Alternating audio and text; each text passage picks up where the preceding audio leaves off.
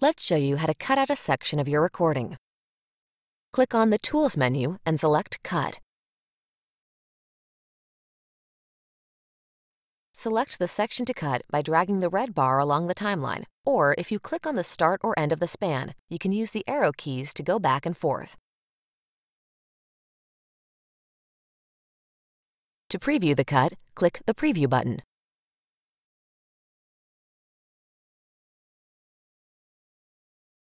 Press the OK button or the Enter key to proceed. After the cut is added, a dashed red line will show you where the cut happened on the timeline.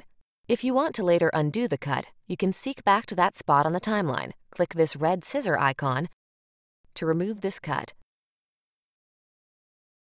Create, share, and experience video with Screencast-O-Matic.